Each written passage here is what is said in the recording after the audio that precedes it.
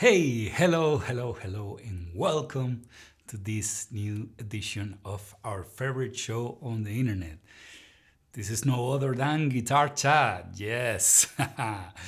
And as you know, this is brought to you by Vegatrem, the best tremolo systems in the world, in the market. Yes, that's right. And I hope you're already part of the family. I always say this, but it's the truth. I really hope you're already part of the Vegatrem family because that has its perks. You're just a click away from being part of this awesome family. So please do so. I'm gonna give you some time. I'll see you later.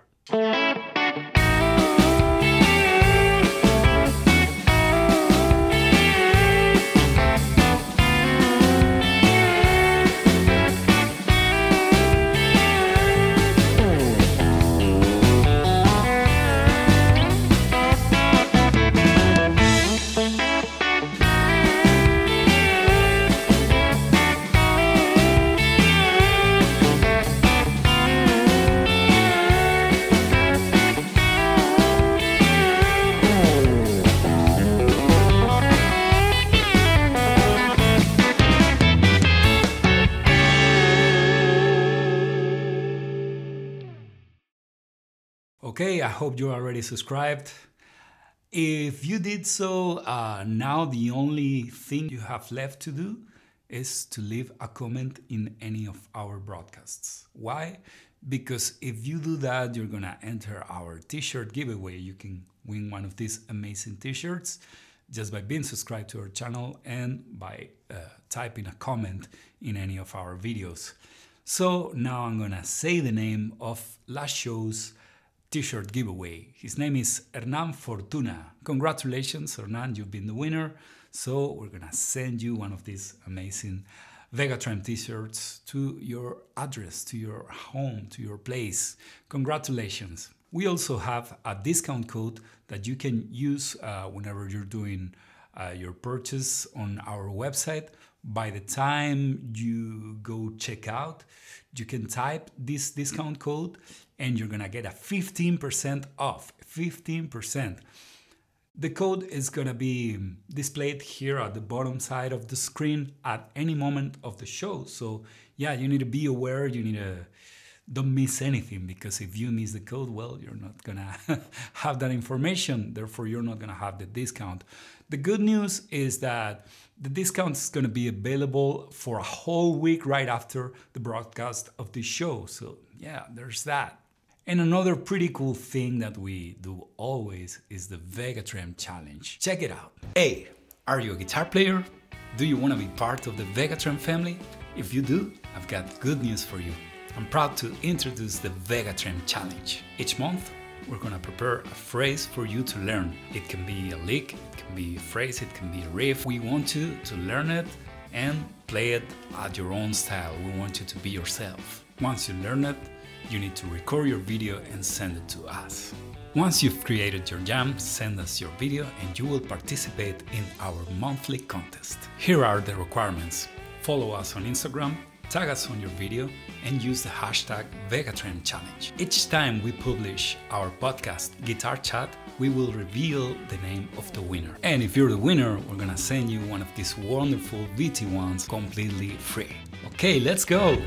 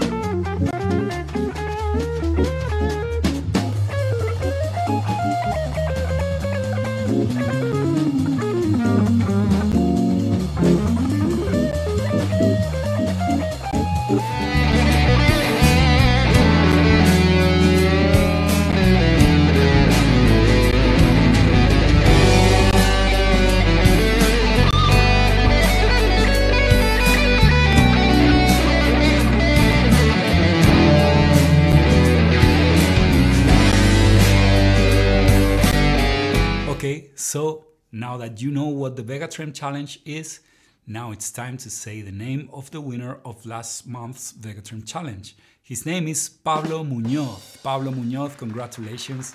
You did a great job. And for the rest of you guys, please keep participating. Keep sending us your videos because we love seeing you play. We love seeing you learning the licks that we propose. And by the way, this month we have a very, very special guest, guitar player, playing the lick for us. His name is Sergio Rivas. He's a Vegatramp artist, and you can see his PRS guitar with a VT1 loaded on it, and he's playing this amazing lick. Please learn it. Send us your video and win one of these amazing VT1s. That's everything you have to do.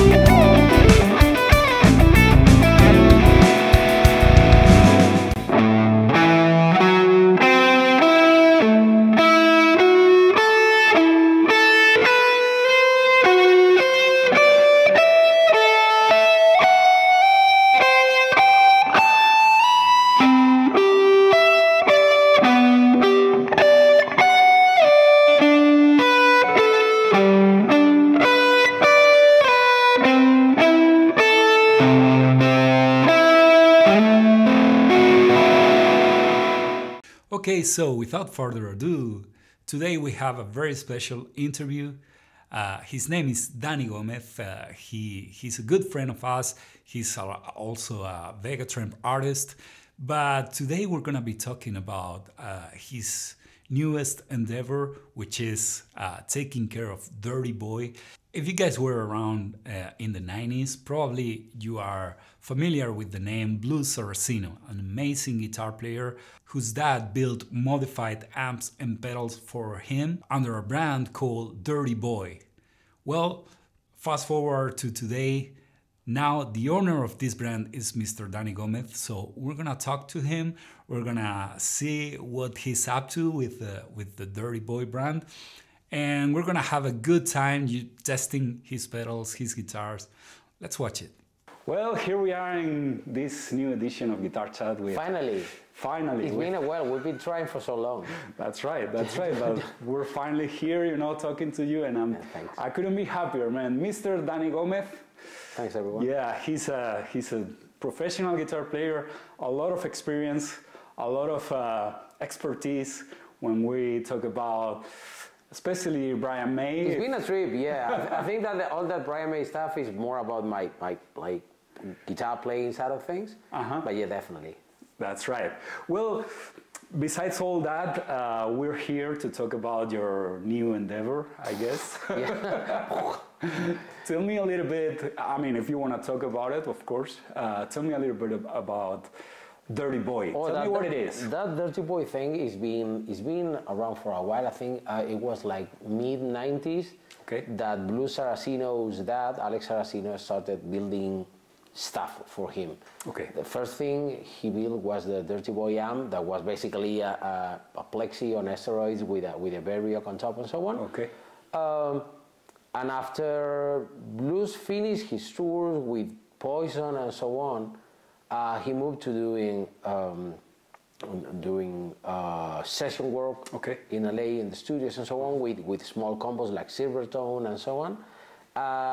And Alex started building like fuzz pedals and booster pedals to get like a big sound on a small amp. That was the goal. It's like, okay, you're going around the city, you know how it is. Like get your car, a couple of guitars, and yeah, you're not Michael Landau with that big band with everything, basically a shop inside of that. Yeah. So in your car, a small amp, a couple of good pedals, and so on.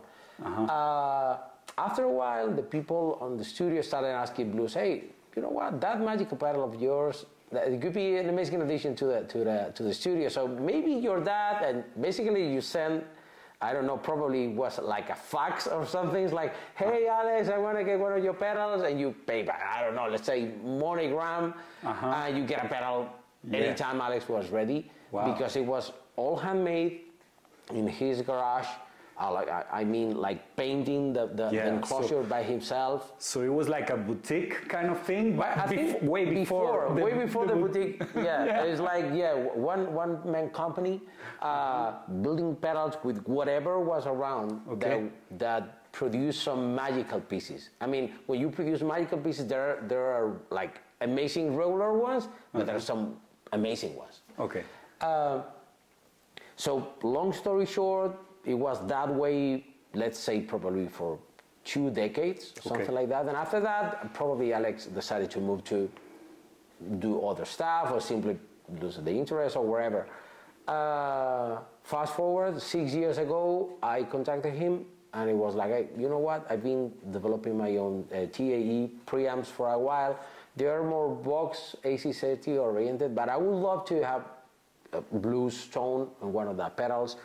And we developed like a Variac emulator. We were ready. And said, let's meet at NAMM and give me 5 minutes. Give me 5 minutes at a time. I will show you what we're doing, and if you're pleased, we can continue with the conversation and so on. And it was very easy. It's like, you know what sounds fair for you in terms of royalty for using your brand, the Dirty Boy and so on. And we agreed, and we produced the first Dirty Boy preamp that was like a big enclosure. It was a very nice pedal, and it worked amazingly. And right after that, it was sold out, and people started like emailing me. I mean, like every week, literally every week. It's like, there's any more units available? No, sorry, it was a limited edition. It was probably was like 200 units. It was good. I mean, it was very nice for a super high-end, like vintage-looking pedal with super, like elaborated stuff with the Variac emulator and so on. Right after that, it was like, I started thinking, wow, maybe we should bring back that thing. It was like that 5 years ago. Okay. And not this last NAMM, but previous year, that was in April. You remember that? Yes, I met Blues at NAMM. It was like I was chatting with Pablo, my partner in this, and said, you know what? We should prepare a couple of super fast prototypes of Dirty Boy version 2.0 to show the Blues. And that's what we did. We never had access to the original amp. We never had access to the original pedals, but pictures. Oh, wow. Yeah, I'll tell you that. So imagine that the original amps that we copied on a pedal, it was, I got just pictures from the outside and the records. It was like, okay, I got the font, I got the ears like, so that's literally like playing by ear.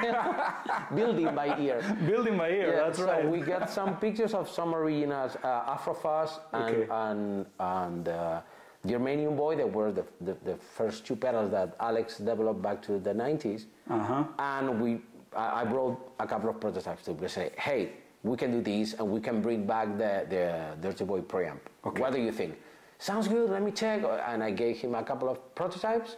And I came back with the other set. Basically, we had twin sets, opposite sides of the Atlantic, working in parallel. So it was like, okay, I need more frequency. I don't need the clack, clack. I want the frequency control being like clack, clack, clack instead of being linear. Yeah. Okay, let's do that. And I got like pictures of the internals of the original pedals, but never had an original here or the workshop. It was like trial and error and working by the telephone with Blues. To me, Brian May was my #1 influence, but right after that was Blues Saraceno. Wow, okay. It's like I ate the first one. Is like I did the whole home run with Brian. It's like recording with him, playing We Will Rock You, being an artist of Brian May guitar, blah, blah, blah, and so on, and publish a book together. And after that, it's like, okay, it's time for the second best. Yes. I want to go for Blues now. So it was like chatting with Blues, I mean, probably weekly. It's like, hey, are you ready? Yeah, let's try. Okay, show me your videos. Okay. You need more clarity here. You need more treble here, or more ballsy sound. And we arrived to that spot that was, okay, you know what? We are there. That was around Christmas last year. Okay, let's meet at NAMM show. And we didn't have a booth. So we arranged meetings at Vegatron booth Thank you, guys. And KZ Guitar Works from Japan, that they had a small amp, and I brought one of my TB24 guitars. There's this basically bringing back the original Samick design. Well, it was a Balayards design. Balayards, yeah. Right after that was bought by Samick, and they like put things on a cheap mode. Okay. So I got the guitar. I got 2 sets of pedals, one for blues, one for me. Okay. All together. That we tried the NAMM. It was like big thumbs up, and that was it. And the plan was to build 400 units. Okay. On the same royalty that we agreed before with his dad. It's like, okay, 400 units. It's all good, all good. Maybe some merch for friends and so on. Yeah.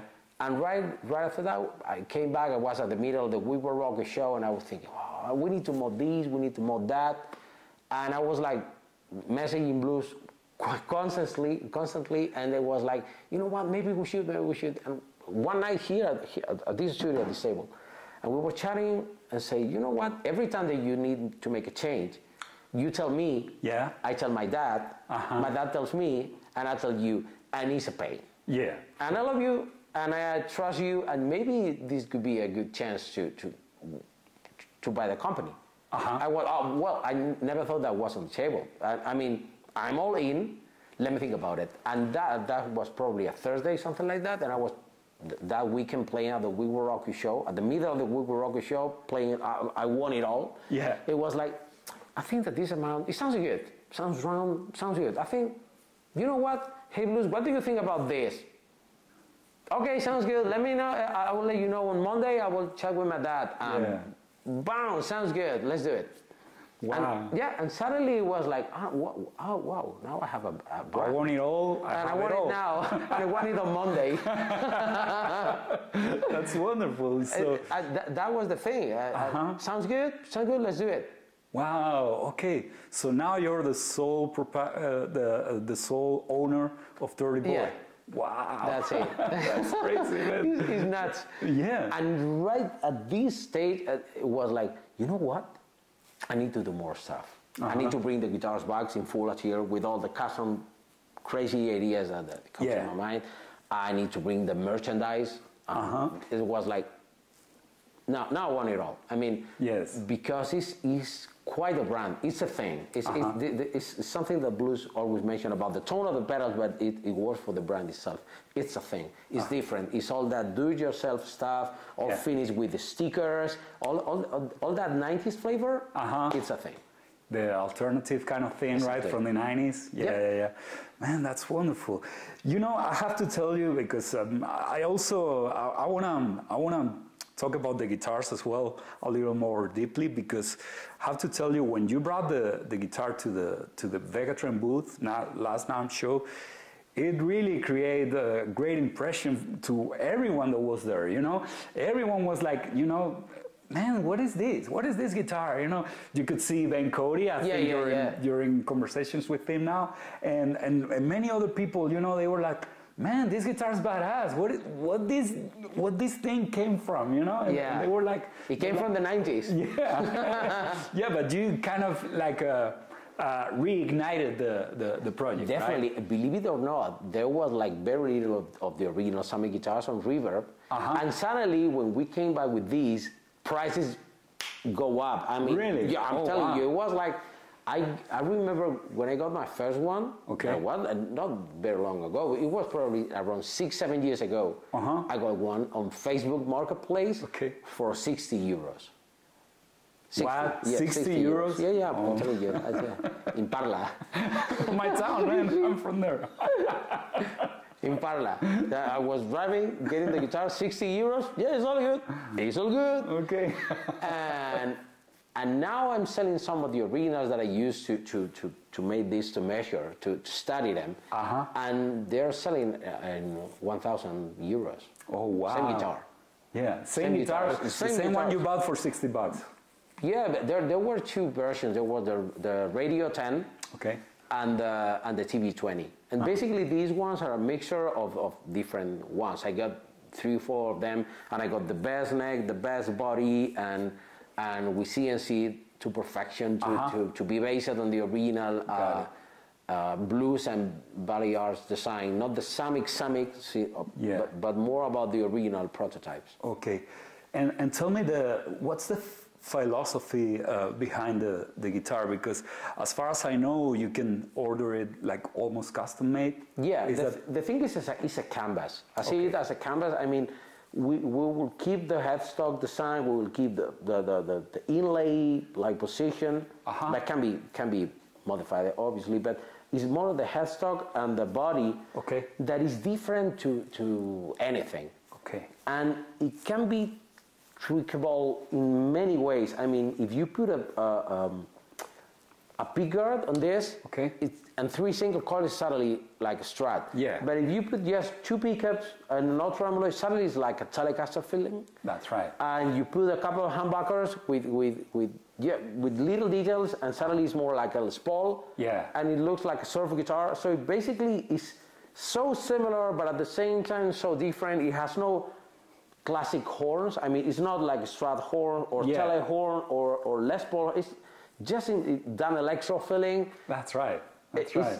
It's so similar, but at the same time, it's so different that you can do whatever you want. I mean, we're doing like more hard rock guitars with a Vega trem and just 1 humbuckers for that 80s tone. Yeah, you can get the AVH kind of flavor, absolutely, right? Absolutely, and we're doing that. But something that I really like doing is create a guitar that never was. I mean, all these guitars had maple necks. Okay. So when this unit came to my mind, it was like, okay, I want rusted maple and I want super dark rosewood. Okay. Because it never happened. There was no prototype or this configuration of 3 single coils, but front loaded. All the crazy stuff. Cool, man, that's wonderful. And another thing that I have to say that I really like about this guitar, thinking about the working guitar player, the working musician, is the weight. Is the weight. Super light guitar, so you can play like 4-hour set, no problem about it. Now right? this one is 2 kilos, 2.7. It's super light. It's like a Stromberg guitar. That's and this is because of the samba body. Obviously, we can build with whatever wood you want, but the samba is working very well. It's very nice. It's one piece. Okay. So it resonates, unplugged like an acoustic guitar, and it's super light. Wonderful. Yeah, man, and also the design is very, very cool. I mean, you also have all kinds of different finishes, right? You can have like the typical Blues Saraceno. Yeah, all the plate stuff. Yeah, gotcha covered. Yeah, we're finished one in white with all the black, red, and white lines over it. We're finished one in black with all that watermelon plate too. Basically, the sky is the limit. Custom is custom. We're not doing many. We're doing 1-2 guitars a month, but every guitar has to be different. I mean, I don't have the interest. I have like 20 guitars exactly the same. We're doing a couple of salmon pink ones with mint green pickers or all the 70s flavor. Yeah, we're good with that, but just for 1-2 units. There's a couple of ones that we're finishing in the Tyler style with HSS configuration and boosters and so on. We're good with that, but I want to keep things exciting. Wonderful, wonderful. Tell me about the pickups. What kind of pickups are you using on this? We're basically using BMB pickups made in Spain. Well, it's amazing because in this guitar, everything but the tuning keys is being made in Spain. That's right. All the wood, all the pickups, obviously the Becca trem. So it's a very truly made in Spain guitar. So we're using BMB pickups. Obviously, the customer wants something special. I mean, we're getting orders with Fishman Fluence pickups, or you want, I don't know, whatever. You're into super 80s rock and you want a Seymour Duncan custom 78 pickups for all that EVH flavor. Gotcha covered, whatever you need. Yeah. But first option is like the chef. You want proximity product. I mean, you can give Pasquale a call. It's like, hey, Pasquale, we need a slightly hotter pickup set or whatever. That's right. And that's the thing. And also the standard that you set with these pickups, it's wonderful. I mean, because I already know BMB pickups, and they're second to none. You know, they're just amazing pickups. They're top of the line. And if you guys have that, like, as a first option, I mean, what else can you ask for? Well, you know, it's, unless you're after something really special. I mean, I need active pickups a la EMG because I'm a true, I don't know, Sagwild fan that I want this shape, but with the other I'm good with that. Yeah. Because I want to keep things exciting. But at the end of the day, what I use on a personal unit of mine is this stuff. It's classic. You can use it for work, or you can use it for session work, to tour, and that's it. It is something comfortable, recognizable, that you can see at the stage and say, oh, wow, I like this thing. I don't know what it is, but I like this thing. It's like the ones with the pick guard that is more classic. It's like, oh, it looks some kind of a Strat-ish, but it's not, but I like the thing. And it's versatile, and it's light. I like it, and it's different. You're not like the 1,000 player with the same vintage Strat-ish. Yeah. Like I have nothing against that. I love it. I used that in the past, but now this thing keeps things exciting to me. I mean, this year for the shows that I'm not playing at the We Were Rocky show that I'm playing with other artists, it's like, oh, I'm really excited about this to tour with something that is not the same. It's like, that's right. Okay, it's on voice, something classic. Maybe you need 3 single chords. It's good that you have this option, or you have a classic pick guard, but with a distinctive shape. Yeah. I like that thing. That's awesome. That's wonderful, man. I like it. Well, let's give it a try if you don't mind. We should. Awesome. Okay, Danny, let's talk about the pedals you have here going on. Okay, so we have 4 pedals here. That obviously there are plans to build more stuff. Okay. But we wanted to start with the first 2 that I started the thing for Dirty Boy pedals. That was the Germanium Boy and the Afro Fuzz. This one, right? Yeah. These 2, right? The Germanium Boy is a Dallas Range Master treble booster with a frequency control. Cool. You can get from more ballsy to super high top booster, but on a classic flavor. I mean, it's like that Range Master stuff for all that Brian May or Tony Iommi or Richie Blackmore or Eric Clapton, Bino era. And the Afro Fuzz is like a sun phase on steroid with the same frequency control here.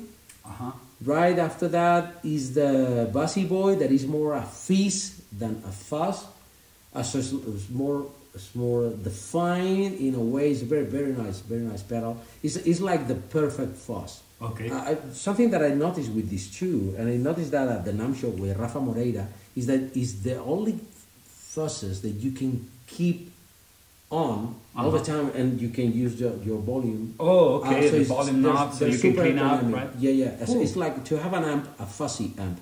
And right after that is the Dirty Boy preamp, that is basically Blues Saraceno amp on a pedal, and it has a Deberia. Preamp. Oh yeah, and I see the preamp output and everything, right? Yeah. And it also has an emulated output as well. You have the preamp output to use it in front of your amp. Okay. Or you can connect to an impulse response loader, like Torpedo. Wonderful. Okay. Or you can record that and put the cabinets on mix on your DAW or wherever. Got it. But the emulated output, that is what we use it right now. Okay. It sounds this good. It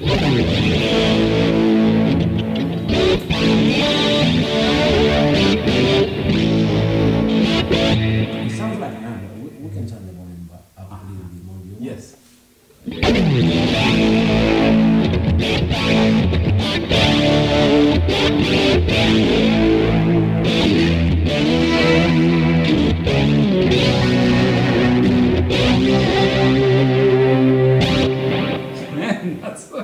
Man, sounds real. Yeah. It sounds real. Oh yeah. Well, let's talk about the amp sim, and let's put some pedals in front of that. Okay. Basically, you have a gain, you have tone, and you have volume. I tend to keep gain and volume on top, and that way I can turn things down with the guitar volume. Yeah. And tone is to taste. I mean, it depends on what you're connected to. If you're connected to an impulse response loader or an amp or whatever, is the knob to tweak. Okay. In this case, we're connected to to the quad cortex that is basically running the effects. Yeah. I have like some kind of Van Halen preset with some slight micro pitch and reverb Yes. delay, and for full stereo spread. And the jewel of the crown could be the Variac emulator. I mean, if you're like fully clockwise, it is like your amp being happy forever after.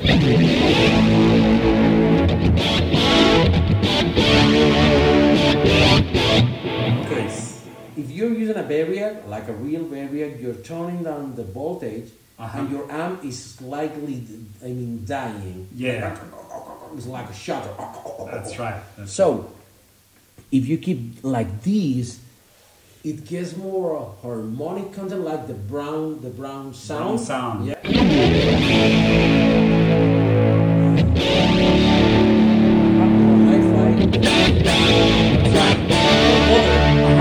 And this turning more vintagey in a way.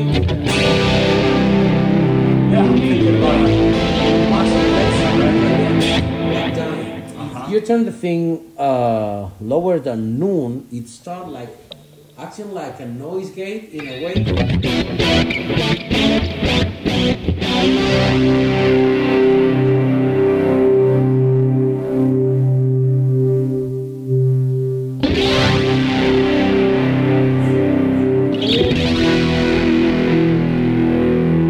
Yeah, but it sounds pretty warm, you know. It's pretty musical. Yeah.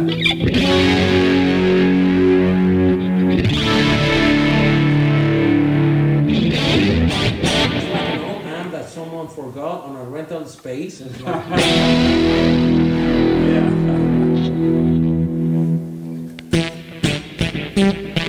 There you have it. it's like a synth. It's like a polyphonic synth.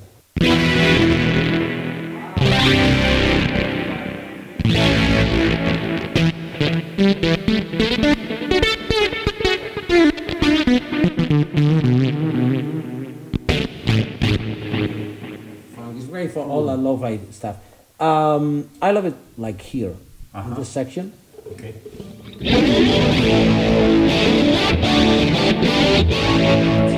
There's something funny because it's the only pedal in the world that makes this kind of amazing noise of using like a Variac technology. Yeah. It's pretty interesting, man. Pretty cool. Different, and it's great because you can use it like a full simulated amp, like we're doing now. But imagine having an overdrive on your super fresh amp, super happy contemporary amp, and suddenly it's like, wow, you're killing it. It's like, whoa, what happened here? Yeah. Cool. Awesome, man. That's wonderful. Yeah, that's how Blues Saraceno uses his units in front of small amps or studio amps and so on. Okay. And we built one for Phil X with a custom graphic and so on. I will show you that later. Okay. So basically, he had no time to try in front of an actual amp and say, wow, you know what? The emulated output sounds killer.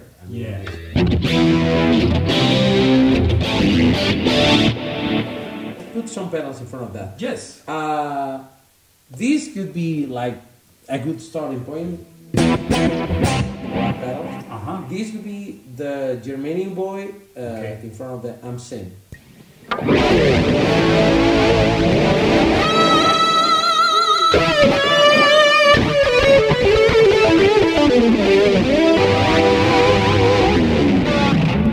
That's a wonderful lead sound. And that's it. And it's a classic range master. That means that you can turn the volume down and you can.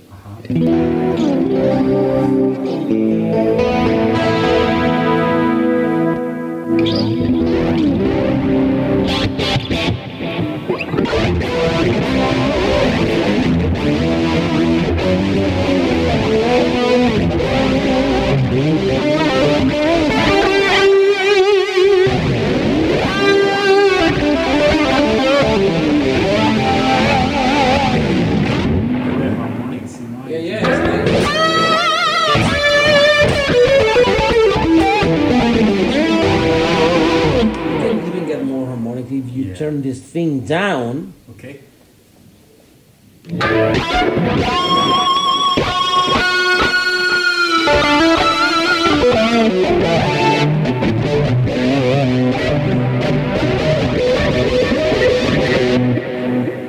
dying. Basically, you're getting that thing. Cool. You have all these positions. I mean, if I'm into the primary mode, instead of using this position, you turn the thing to this one, and you can use the same rig, and you get in a box AC with a treble booster in front. So this would be the Yemenian boy. This is the Afro Fuzz. Okay. You have the same system, right? In terms of frequencies. Exactly. And it has no cut between the frequency. That way you can fine-tune by ear, let's say. Because it was something important for blues that you can actually hear the frequencies like changing to fine-tune by ear to match your guitar and your amp to get the best sound ever, but tuning by ear. I mean, all that classic tones fine-tuned by ear, they're far best than anything. There's no digital stuff here. It's just like good tone that you can. Let's turn the gain a little down because we will be using a fuzz in front. Yes. So.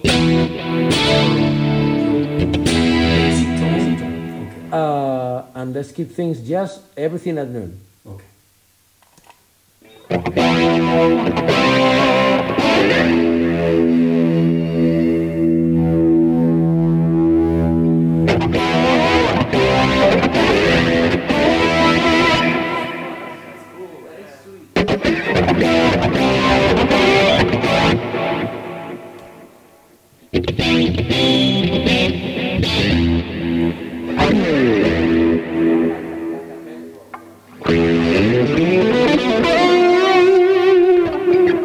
Cool, it's very musical as well, you know? It's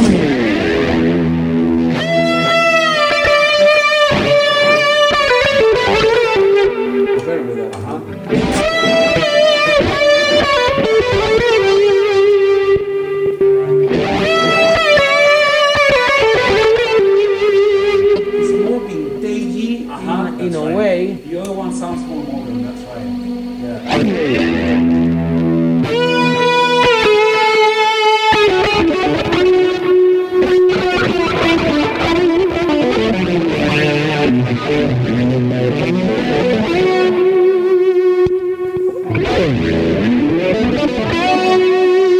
It's more defined in a way. This is more. This is like a sun phase fuzz with a modern twist. Obviously, the original pedals were built true to the originals with the mods. I mean, it was like a sun phase with the frequency control and so on.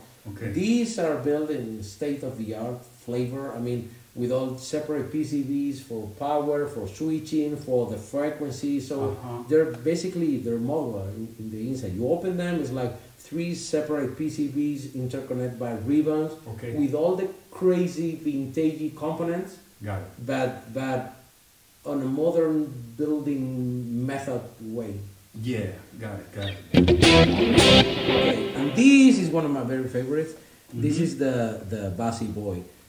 That has controls that nobody would expect on a guitar pedal, like the timbre one or the balance one. It has no fuzz but fizz.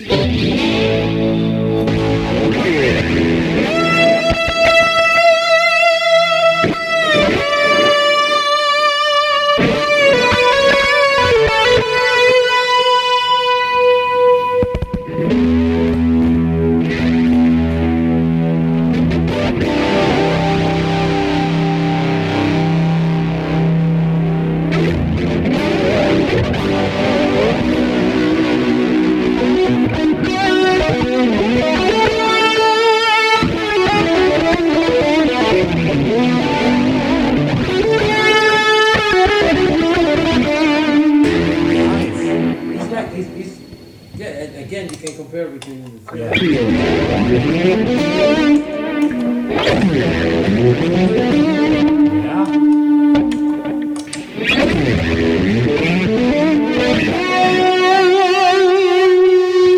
They share a flavor, but the 3 of them, they do a different thing, right? It's very interesting. That is what blues call that it's a thing. There's no other pedals doing this stuff. Yeah. Not like this or not like this anymore. It's like something different. It's like you cannot go for any shop in the world and get this. You can get a lot of stuff, but you need to go boutique to get this. That's right. That's right. Because it's they do a very, very specific thing, you know, that, for instance, I'm thinking if you're using an amp and you need a really like singing kind of lead tone, like organic thing. Yeah, organic, but also being high gain without being too invasive, too harsh. This is your thing, man. It really, really is very impressive. I would say so. I'm really happy with that. I mean, and I say that in all the most humble way possible, because this was Alex's thing. And I embraced this as a player first, but right after that it was like, wow, you know what? People needs to know. Yeah. The whole world is gonna know in a way or another. I mean, I don't have any kind of hurry. I want people playing this stuff and enjoying the thing and getting the thing. It's a thing. It's a thing. It is for sure, man. Congratulations. Thanks. It's wonderful. I appreciate it. Okay, so this has been Guitar Chat with Mr. Danny Gómez, who was kind enough to welcome us in his place, to show us all this dirty boy stuff, which we are very, very excited about to try, and we really encourage you guys to try it. So thank you very much, Danny, for everything. It's been quite a chat. I really love it. I really love you guys and your support all over, not just the pedals or having us at your NAMM booth, but it's fantastic to have your hardware in our guitars. So it's quite a relationship.